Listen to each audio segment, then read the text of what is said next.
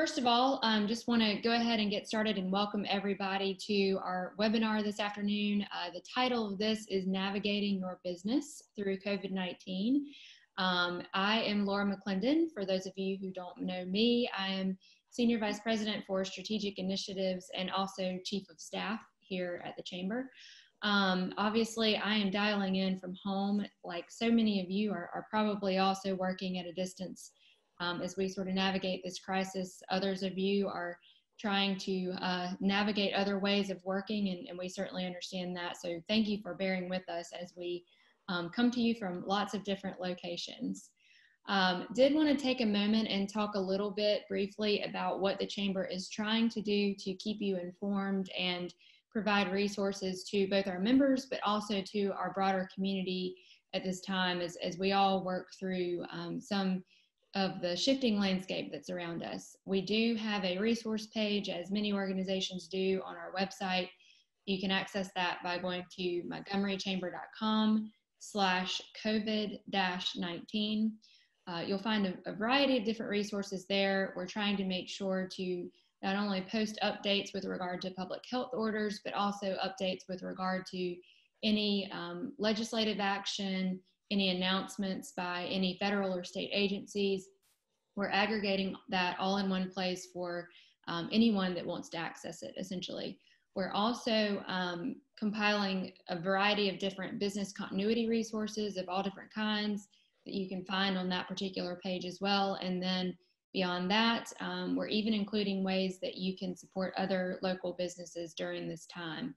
You'll find a number of different links that link you out to various different resources, whether it's restaurants that are offering curbside service to other entities that are maybe operating under abbreviated hours or alternate work schedules, but that you can still access their services. So with that, I want to first say thank you so much to our panelists that we have here with us today. We're so lucky to have a diverse group with us that can talk about a variety of different aspects of navigating your business with us this morning. First, we have Dr. David Thrasher. Dr. Thrasher is a partner with Montgomery Pulmonary Consultants and serves in quite a few capacities throughout our community, one of which is his work with the Baptist Infectious Disease Committee, which of course is very relevant to where we find ourselves right now. In addition to his medical career and the expertise that comes with that, he is also a business owner and has quite a bit of experience on that front. And as most of us are continuing to stay engaged with local news updates and announcements locally, I also wanted to point out that Dr. Thrasher recently joined Mayor Stephen Reed to provide his expertise and insights during an update to the public about some of the anticipated impacts from COVID-19. Next, we have Willie Durham. Willie is not only our most recent chamber chairman, but he is, of course, also a small business owner with a very well-known state farm agency here in Montgomery. So like a good neighbor, Willie, we are glad you're here. As always this afternoon, a lifelong resident of Montgomery and really an incredible advocate for our small business community. So Willie, thank you so much. Thank you. See you. And finally, we have Nan Lloyd. Nan is a certified public accountant with expertise on public accounting, tax compliance, tax planning, business consulting, and business operations. She is the owner and operations manager of Associated Business Solutions. Nan's also a longtime chamber member and a longtime advocate for the business community in Montgomery. So we're very excited to have her on our panel as well. Specifically, her firm offers business services for both small to medium-sized businesses, and their accounting division specializes in accounting, payroll, tax processing, income tax, business consulting, and tax planning services. So a jack of all trades. Nan, we're very happy to have you with us as well. So before we go to our panelists, really quickly, I wanted to say a quick word about our format. We will first hear individually from each of our panelists. Then we'll move into a question and answer session as time permits. So if you would like to ask a question of our panelists, we ask that you please do that and submit those via the chat feature on your screen. Once we arrive at the Q&A session, we will direct those questions directly at specific panelists for consideration. And of course, if there's a panelist discussion, we'll certainly allow that as well. And if your question is for a specific panelist in particular, we just ask that you indicate that in the chat section when you're submitting your question. So at that point, we'll move into closing remarks, and we'll work to end promptly at 4 p.m. as promised. So Dr. Thrasher, I would like to begin with you. As I mentioned, you have played a key role thus far, given your involvement both in the medical community with our public health officials, elected officials, and your advice for the general public. So I would like to turn it over to you to maybe provide us sort of a status update of where things are, and also talk a little bit about how you've seen this impact your business and your advice for those that have joined us today. Sure, and thank you for having me here. Nobody predicted that this pandemic was going to change the world the way it has. I've been working on this really since late February. I've been tracking the COVID cases since then. I'm on several of the COVID task force and communication with our local, state, as well as our national task force. In February, I was tasked with making a decision of whether or not to recommend to a group of Americans whether or not to attend a huge reunification ceremony in Austria. It's the largest and oldest conservation organization in the world. On February 28th, there was one case of COVID in Salzburg. 2 weeks later, it climbed about 14. I recommended to our group then that we should not go. It was not met with enthusiasm, to say the least, in Austria. I was called foolish and an arrogant American. Today, there are over 13,000 cases in Austria. They've taken over hospitals and turned them into COVID-only hospitals, and the death rate there is staggering. Now, Confucius told us to know the future, study the past. My group saw the very first COVID patient in Alabama was here in Montgomery a little less than a month ago. Ironically, on that very day, the World Health Organization declared this to be a worldwide pandemic. Ironically, 102 years earlier, almost to the day, a private walked into Fort Riley, Kansas with a sore throat, headache, and later would be a diagnosis of flu. By noon that day, over 100 soldiers were admitted to Fort Riley, Kansas, what would be later called the Spanish flu. Well, why was it called the Spanish flu? Well, we're in the middle of World War I. The press was censored. They could not report on anything that would hurt the war effort, and the number of casualties would definitely hurt the war effort. So Spain, unfortunately, got that distinction because they were neutral in World War I, and they did not have censorship of the press. And so all the numbers kept coming out of Spain, and people thought that's where it originated. In truth, it should have been called the U.S. flu or the Kansas killer. Now, after that initial outbreak in Fort Riley, we sent our troops later in the summer over to France to fight in World War I. Over 100,000 people died in America between March and that time. Once it hit Europe, it spread like wildfire. It went all over the world. 8 million people died in Spain alone that summer. More soldiers died from the Spanish flu than were died in combat.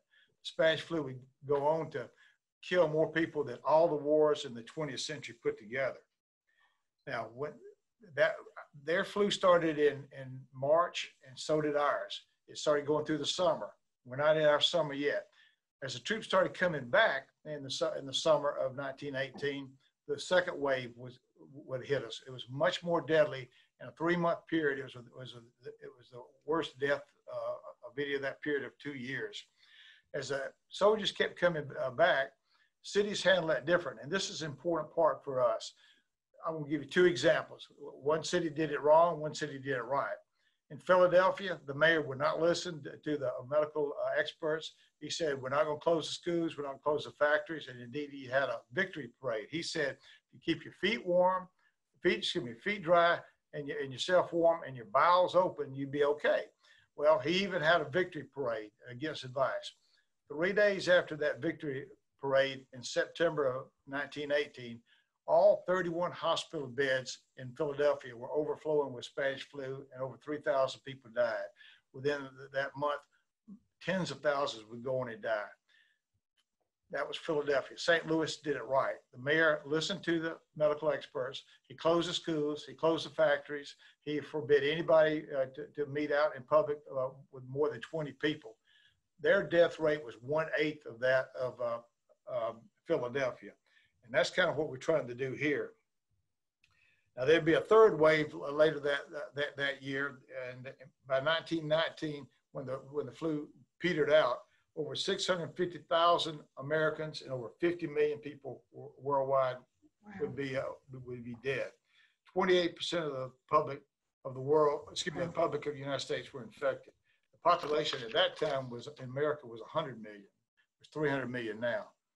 I want to talk just a second about the treatment options. I'm not going to get into this because this is more for medical talk, but the bottom line is you've heard Dr. Fauci and the president talk about the Plaquenil Zithromax combination.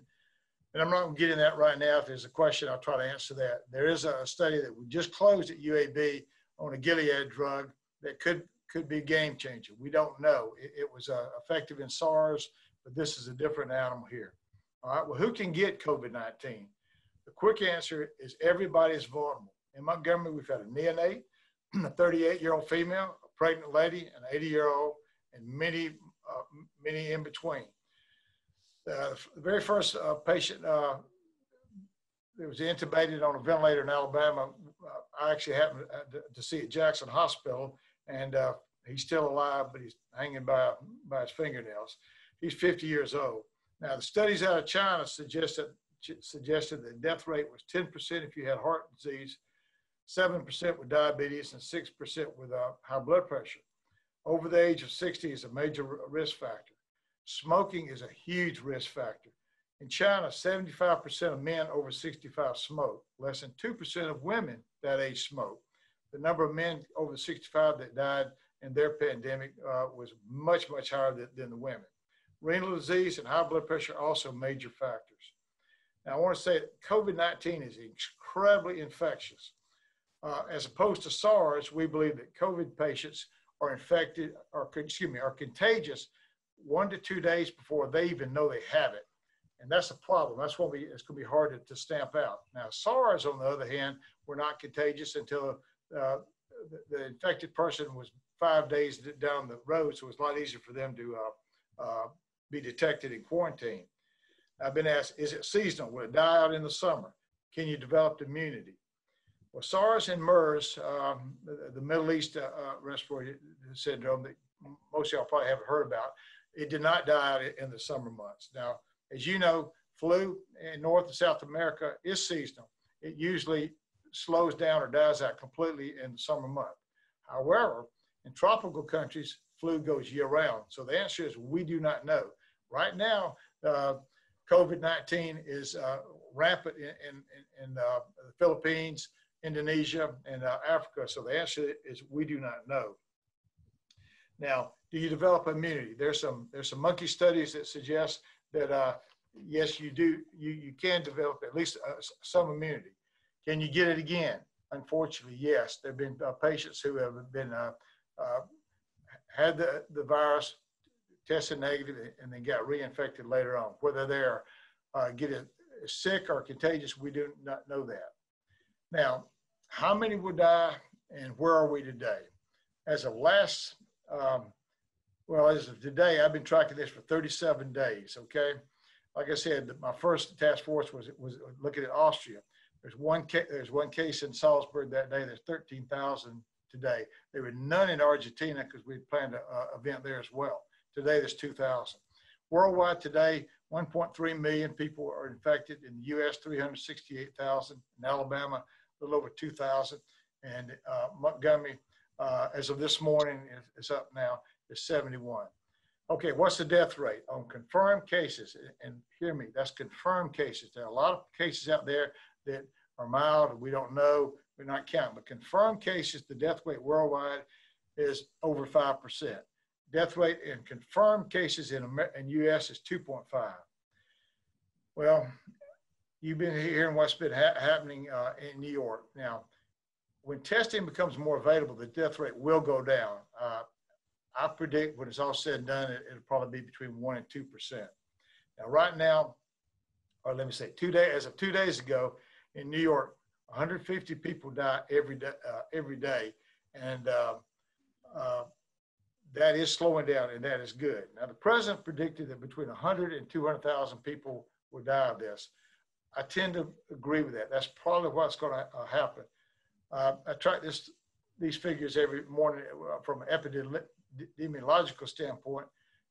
Today is predicting that 2.7 million people will be infected and probably 85,000 will die. I think that's low. I think it's going to be more than that. But now remember, the estimations range from 100,000 dead to 1 million. Now, one death is a tragedy. But if we contain this to 100,000 deaths, it will be declared a, quote, victory. And again, no amount of deaths are acceptable. This is not the Spanish flu. We have a very good intensive care system. What we do not have is a good supply chain. After the SARS scare in China, they cranked up their supply chain and manufacturing ability. Today, 85% of our antibiotics come from overseas. Ironically, 2 of the largest production sites are in China and Italy. Today, this morning, I counted 156 essential drugs that I have to run an intensive care unit or crash cart. Most of these are coming from overseas, and 20 of these are in critical shortages. It's going to be tragic if we have testing supplies here and do not have the reagents to make them work. Now, we all know that we've heard about a week ago that Abbott has a 5-minute test, and that's going to be a game changer for Montgomery. Right now, we're stacking up people in the hospital. We're putting them in quarantine, isolation rooms, because we don't know. We think they may, but whatever. If I can get a 5-minute test, that's going to change it a lot. And that's going to also help the protective, the personal protective equipment, like these masks that we're trying to wear. Just last week, we mandated that all nurses in the hospitals wear some type of mask, even if it's a bandana, it helps somewhat. When will this be over, and what are the financial ramifications? First of all, a lot of doctors' offices, we're small business people too, a lot of them are horribly strained, just as y'all are. Overheads from most doctors' offices range probably to 70 to 75%. Primary care doctors are in bad shape. So we're right with you. Now, when is this going to be over? And people say, well, I'm not seeing many cases. It's not going to be bad. It's a scare tactic, et cetera, et cetera. Well, I'm a fisheries biology major. I'm going to give you my fish pond example. You've put one lily pad in a fish pond. It doubles every day. It takes 60 days to consume that pond. Okay. How much that pond is consumed after 59 days? Only half. What percentage is consumed after 54 days? Only 1%. The point I'm trying to make is you're fine until you're not fine. Our state is 2 to 3 weeks behind New York, and you see what's happening there. Last Friday, Auburn gave out ventilators, and very close today. So we're fighting a real war in the intensive care unit. The next 30 days are critical for Alabama. I asked the governor last week to have a statewide shutdown and universal masking. Even homemade masks will do. A single infected person who goes on and works unabated for 30 days will infect 440 people. Now, what will a 30-day isolation accomplish? Why are we doing this? This virus dies out in 7 to 4 days. It has to have a living creature to spread to, or it will die. That's why the 30 days deal. It's impossible. I know the whole world can't shut down for 30 days. But if it did, this virus would be totally 100% gone in 30 days. Now, that's not going to happen. We're doing the best we can. Vaccines. This is not going to be over until we have a vaccine. It takes 8 to 10 years to develop a vaccine on the average. This one is going at warp speed. Today, the first testing started. Bill Gates, I saw yesterday, is devoting, I think it's $4 billion to build the factories. This is forward thinking. Building the factories, and whichever of these 9 companies develop the vaccine, he's got a factory for each one of them, and that's what we need. Now, this is not going to be over in 30 days, okay? What do? Well, when the 30 days are over, we're going to have to let people go back to work. We're going to have to do it smart. We're going to have bold leadership from the city, the county, the state, and the nation. When we go back to work, it's going to be with social distancing, with masks, and we have to tap the brake if we see communities that are getting hot again. We have to do some quarantine. We can't shut this economy down the whole year. We'll die.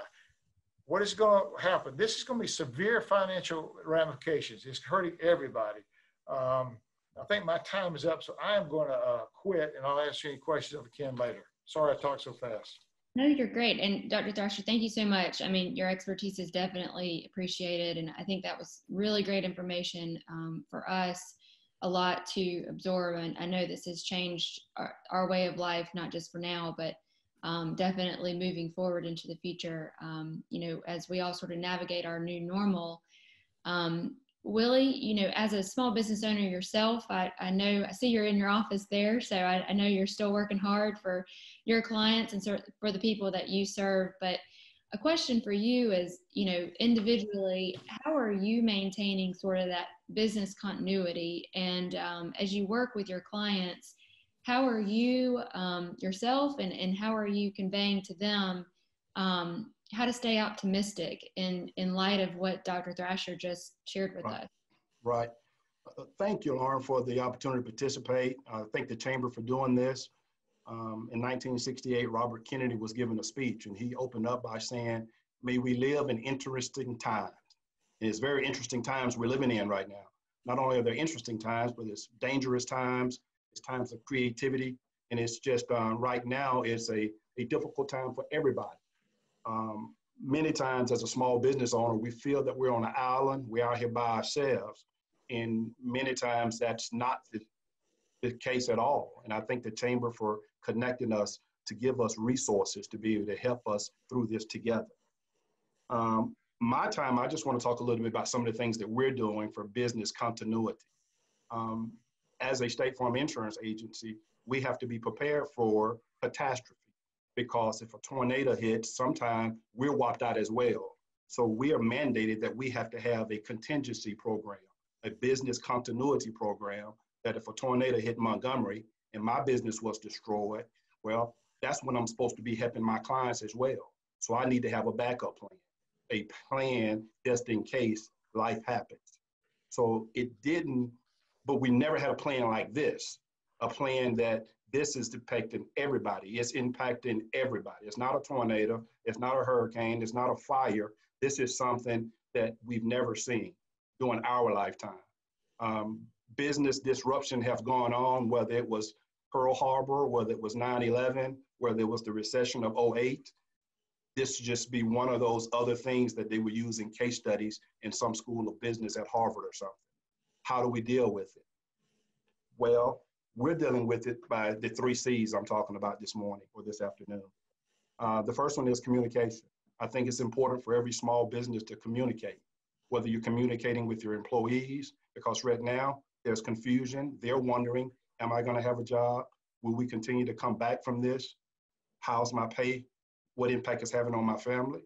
So we have to communicate, not only with our employees, but we also are communicating with our customers. I got a lot of tags or IMs or questions because some insurers are starting to give back premium back to their customers during this time, because people are sheltering in place. They're not driving as often. So the company is saying, we don't have as many potential accidents. People are not driving as much. So we're looking at ways to return premium back to our customers. And I think State Farm will do some of that. We're evaluating right now. But we got to communicate with our employees and we got to communicate with our customers. We also, as business owners, have to communicate with our suppliers, because revenues are not coming in. We're slowing our 30, 60, 90-day payments that now we're downstream impacting people.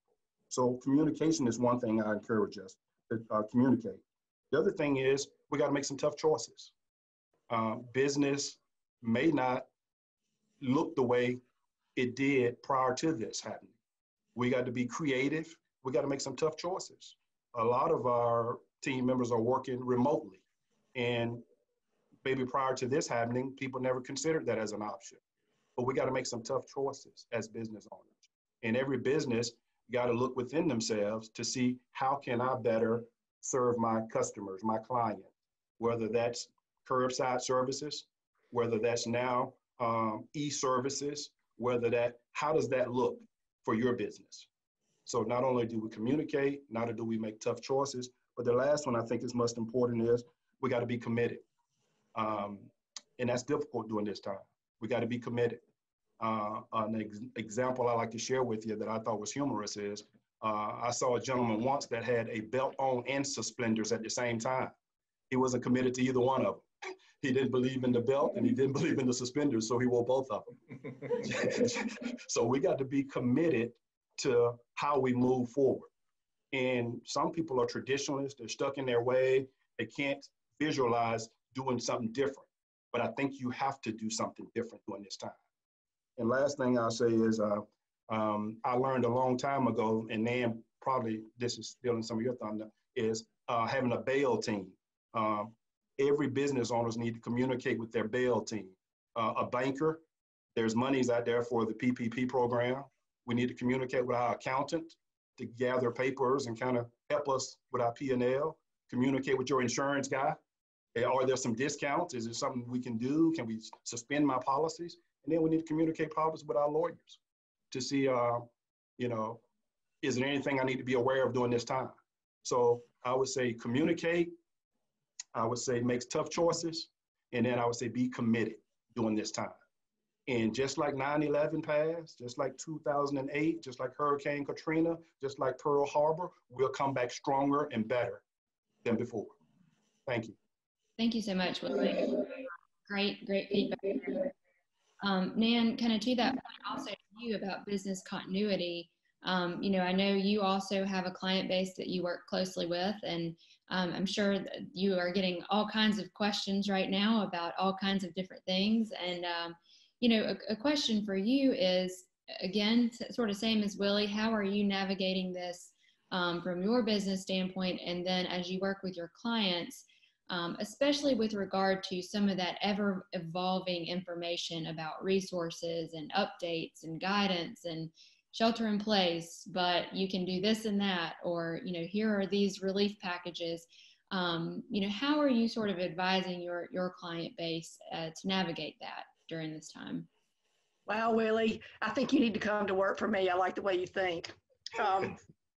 You're dead on. You're dead on about the things that we need to be doing. This is an unprecedented times, and it makes me think a lot about my Depression era daddy.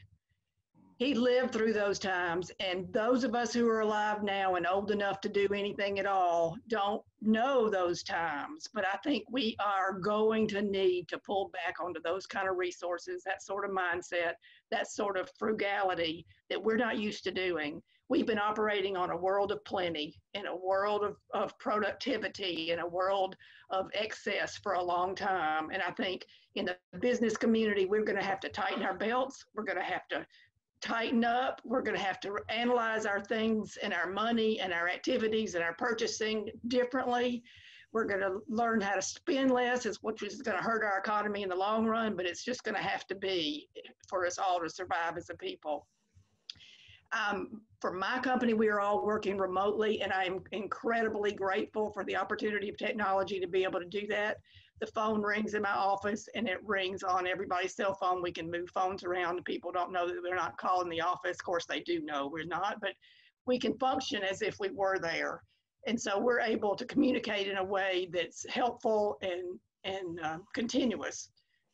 I'd bounce off of what you said, Willie and Laura. This is, if you don't have a relationship with a banker and an attorney and an accountant, this is not a plug for my 40-year-old Associated Business Services, but it is a plug for practical business best practice. That what I'm finding, the people that are struggling the most are the ones who have been winging it on their own because they didn't want to pay somebody to do their books, and they didn't want to pay somebody to tell them how to borrow money and how to work that. Because right now you need to be budgeting. You need to be doing a burn analysis. You need to be looking at your outgoing cash and your receivables and your payables, and you need to do some analysis. You need to be thinking about where I can cut, how I can negotiate. Can I get my landlord to back off the April rent, put it on the back end of my lease? What can I do? Willie, I wouldn't have thought about insurance premiums. What can I do to be able to save cash and to organize my spending and to make it happen in a way that I've never had to before? It's not a way that we are used to thinking, and it's not a way that we want to think, but those businesses that are going to survive are going to be those businesses that adjust. And the reality is there's going to be some businesses who thrive on the other side of this because they learned hard lessons in hard times. So I would say that's my biggest advice, is work with professionals, work with people who can help you. Now, Laura, the loans that are out there, our federal government has done an amazing job. Throw your politics out. They have done an amazing job of trying to take care of people. They realize in a fast way that small business is the backbone of this country, and if they don't prop us up, then it's going to be bad news for everybody. And so these stimulus packages that they've put out there are, while good, they are a long way from perfect. And the guidance that we're getting changes every single day. And a lot of it is open to interpretation by the banks. And so if you are a small business with payroll, you've got some decisions to make, whether or not to lay off your people and let them draw unemployment and the federally boosted unemployment, or whether you want to hold on to them and pay them and apply for a federal payroll protection program loan. It's a case-by-case decision, and it's something that you need to do some careful thinking about and work through. And then the other loan is called the Emergency Injury Disaster Loan, and there's some altogether different rules for that, but it is an ability or a way for the federal government to get some cash in the small business owner's hands. None of that money on either one of them has started, it's hit yet. The application process for one of them had just opened up on Friday. The other one is, we have been able to file online for about a week, but there's not been any cash to be able to be distributed yet. But you need to know what's out there so that you can make good decisions. If you just operate, shut down my doors today and say, I'm going to sit here and play video games until it comes time to go back to work, then you're going to be out of business when the time comes to go back to work. You got to be working harder in this time than you worked when things were good and when you were doing the things you do. Now, obviously, I work with a range of businesses, from the little guy who fixes cars to a guy with 300 employees who's doing manufacturing and those things. So I'm seeing it at a whole lot of different levels, in a way that, and everybody at those levels are obviously going to handle it and make different decisions. So it's a case-by-case decision and thought process, but the basics are the same: budgeting, cash flow forecasting, collect my receivables, see what I can do about my payables, negotiate my rent or my lease, talk to my vendors, talk to people that I do business with. Everybody's in the same boat.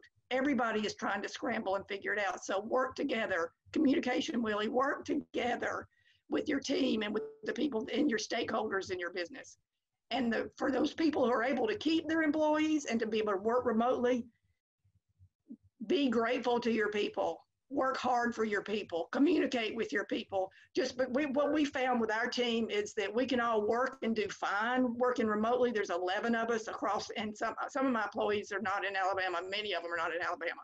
So we've decided we have to be conscious about coming together and talking through the issues that we would yell down the hall for, but we still have things that we need to do, because if I'm working on a problem and somebody else is working on a problem, then we've got two sets of man hours solving the same problem, and that's just foolish. So we need to be careful in those remote situations to communicate well with each other too.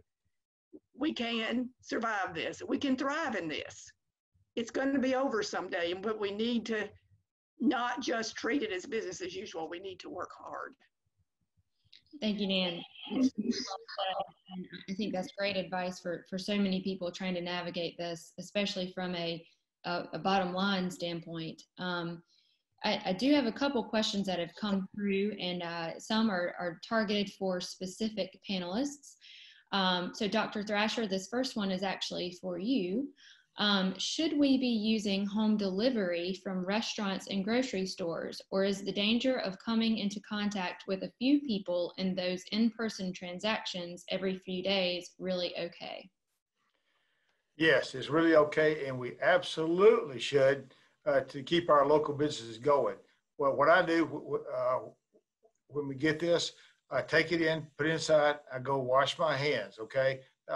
If you want to wear gloves, that's fine too. We do know that the virus can stay on stainless steel and plastic, maybe up to 7 days. It's probably possibly infectious for 2 days on cardboard and paper. It's a matter of hours before it's gone, and we still don't know just because it's on cardboard or paper whether it's infected. But absolutely support our local businesses here, and you're safe. Excellent. Thank you so much. Willie, got one for you on leadership. Obviously leading teams can be difficult at any time, but given the evolving nature of this crisis, leadership seems to be even more important. How do I make sure I'm leading for my team when there's so much uncertainty around me every day? Great question. I use the acronym CEO. Most of us think of that as the Chief Executive Officer, but my twist on it is I think we need to provide clarity during this time because there's a lot of ambiguity, a lot of doubt, a lot of unknown. So part of leadership is providing clarity. The E is being the example. We need to be the example for our team, whether we're working remotely or whether we're in office. And then the O is need to be optimistic. We can't be woe is me. Why is this happening? I just opened the doors. We just expanded. We just hired 2 new people. Be optimistic about it. And I think your team follow you when you're that way, when you're providing clarity, when you're providing the example, when you're being optimistic. This is not going to last all the time. It's not going to be this way. We're going to come out stronger. So that's what I would say as a leader. We got to play the hand we dealt. Nan, did you want to expand on that? I think that's so right. Your team functions based on what trickles down. And if you are operating on a sense of adventure, hey, we've never done it this way before. We've never worked from home before. We've never been remotely.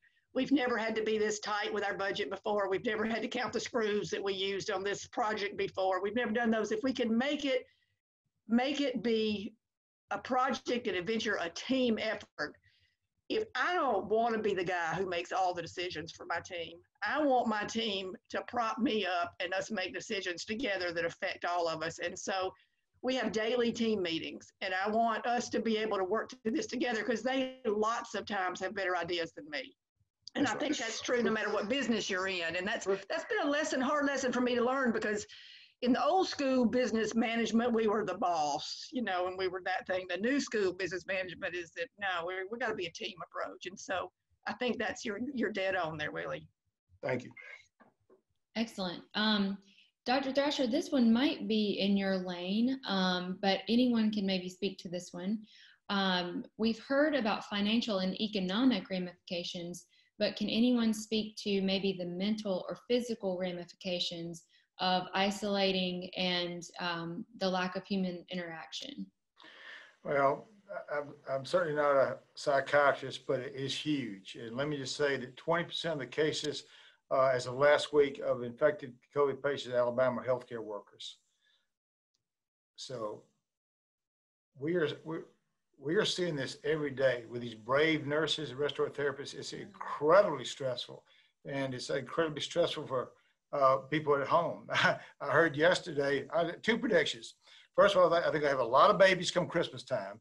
And the second prediction is in China, the divorce rate's going up. So, try to have more babies and don't get divorced. But it is stress. And that's where the churches can come in so much.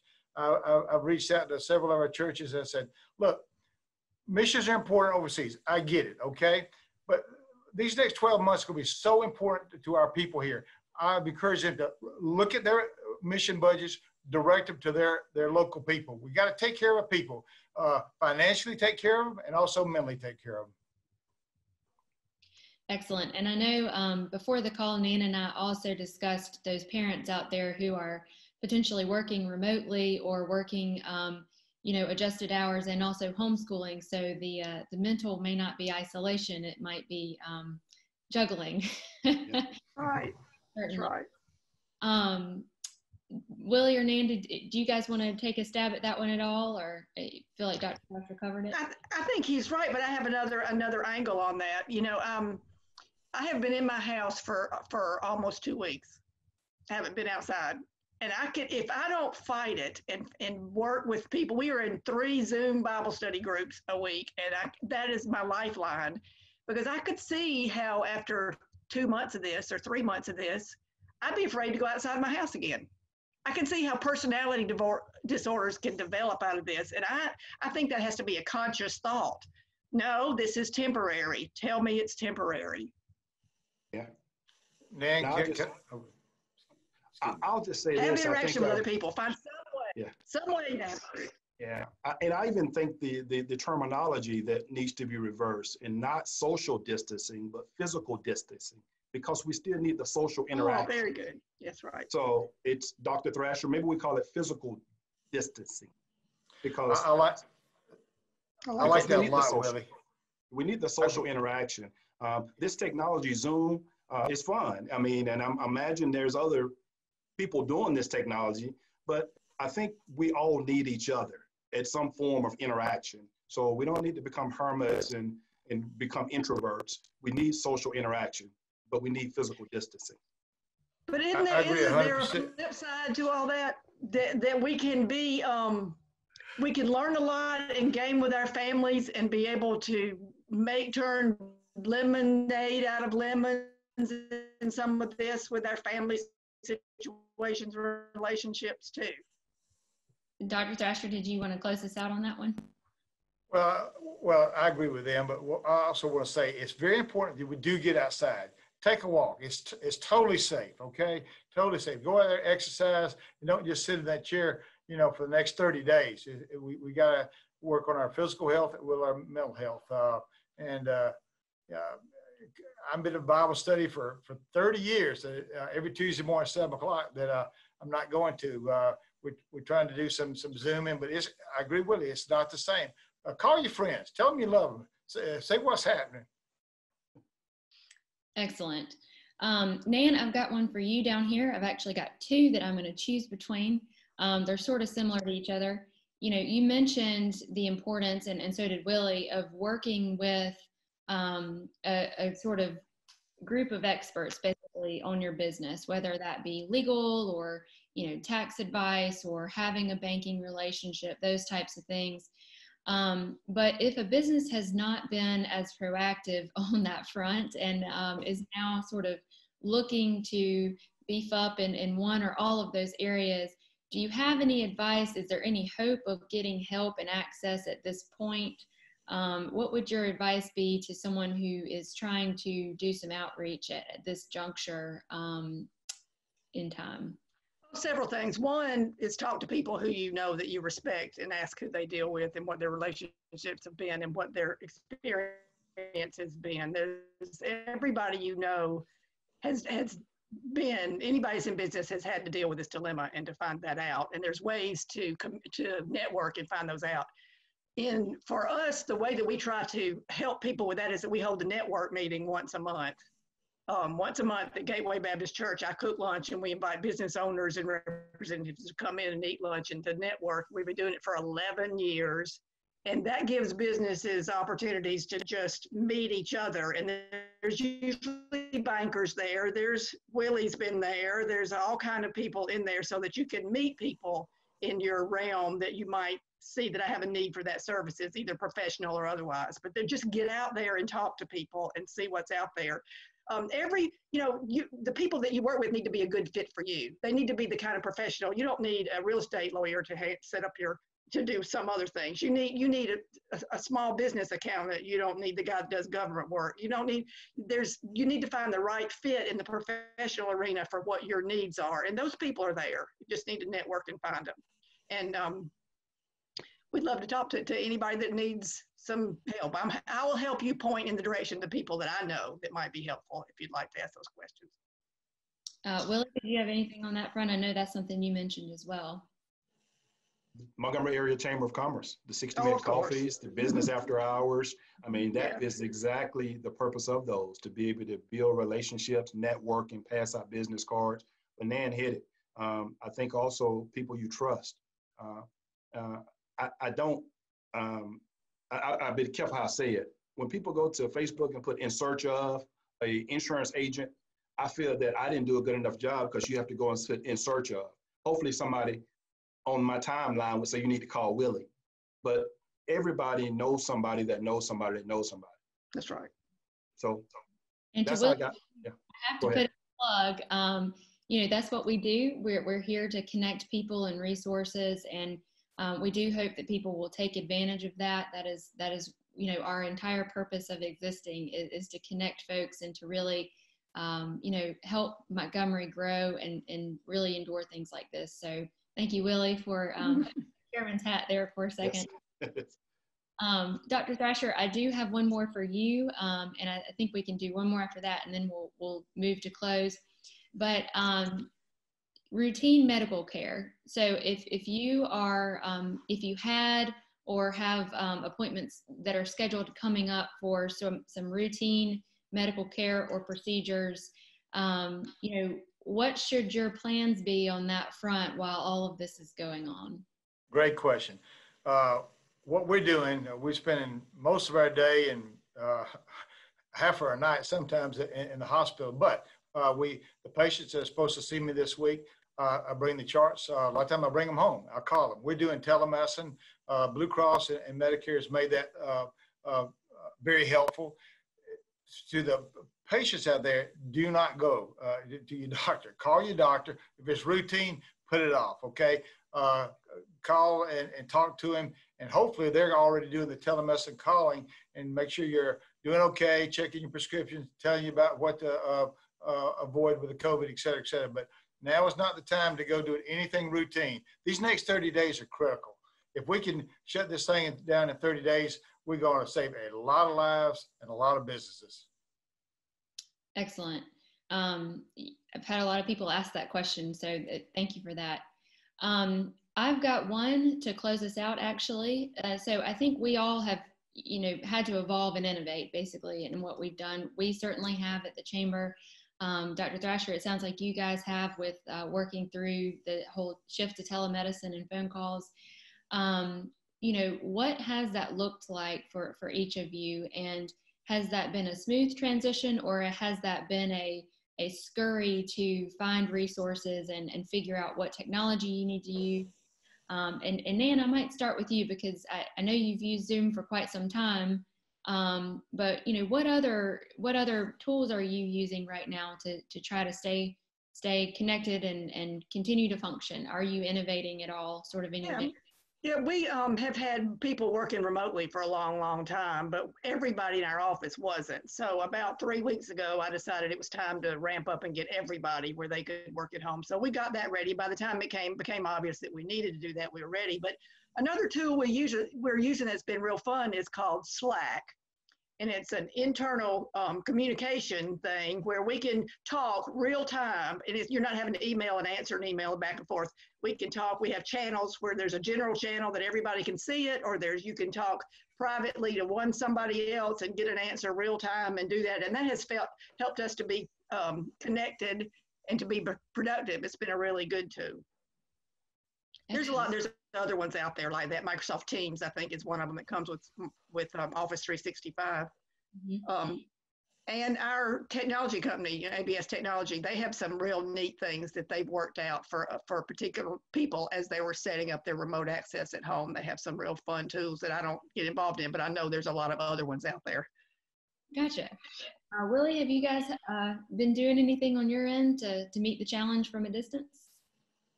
Great question. Because again, our industry, we have to plan for war in the time of peace. So we have to have things in place just in case tornado that hit in Nashville, if it destroys your office, you got to still be able to take care of your clients. So we had things in place. What I've done is when you have a small business, you become family. And our team enjoy coming in, but I want to make sure they feel safe. So we've locked the doors, no clients can come in. We can do business over the phone. We can do business via the app. You can do business via the website. So there's other ways we can transact business, but we're more here for mental health and get away from the wife and the kids than anything else. Gotcha, Don't you tell her I said that either. And Dr. Thrasher, you mentioned some of the telemedicine shift, and you mentioned that Blue Cross has gotten behind that. The shift in the medical industry seems to be going quickly. Can you expand on that a little bit? It has been going very quickly, and I think once you let the cow out of the barn, it's not going to go back. I think people that I've been calling are very grateful, very happy, and you can do a lot by just talking to somebody, examining them, going over their medication, whatever. So I think this is going to be something that's going to go in the future. It's not going to be shut down when we kill this virus. True. Gotcha. Well, I think we are almost out of time, so I will actually ask each of you if there is one thing that you would like to leave our audience with today. What would that one takeaway be? And Willie, I'll start with you on that. Well, actually, I got this from Nan on this call here. To make it fun, kind of a scavenger hunt, make it adventurous, we got to stay positive as opposed to the woe is me. So I think look for ways to be innovative. In the Marines, we talked about adapt, adjust, improvise, overcome. But to make it almost fun while you're doing it. So we're going to become more adventurous, Nan. Thank you. Excellent. Nan, how about you? I think that if we plan for today, this is the way I operate life as a rule. I don't plan for today. I'm planning for next week all the time. And I think that's all that more important right now.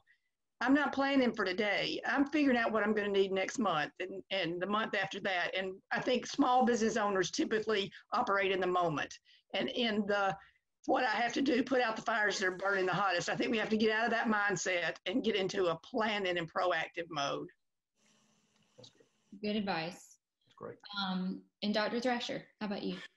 Well, my glass is always half full. My wife says I'm too big an optimist. So being a critical care doctor, if I'm not optimistic, I'm in bad shape.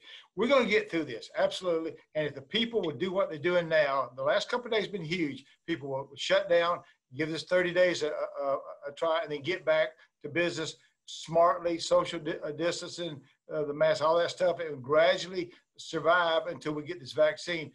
The business is going to come roaring back. There are going to be industries we haven't thought about. The stock market is going to boom. And I told many people, when you see that vaccine is ready to be had, I'm going to throw every dime I got in the stock market. It is going to be a great time for America. Yay. Yay. That's an excellent note to end on for sure. And I'm not a stockbroker now. Well, we all look forward to those days, I know. And, I want to thank you all again for joining us today. Great discussion, a fun group, and I think each one of you brings a unique perspective to us.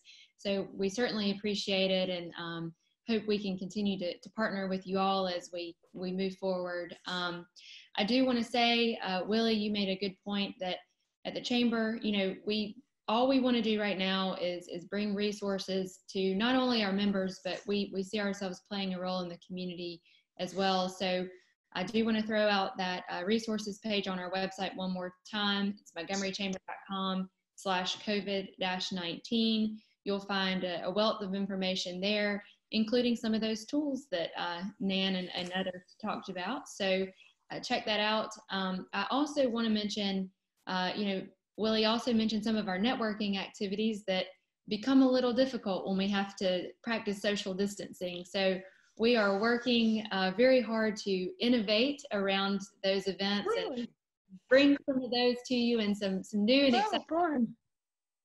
So stay tuned for that. We will be posting continuous updates about that on our events page. And the next event we have coming up through sort of our business studio programming will be a 5-part series with Tasha Scott, who owns Maximize Growth.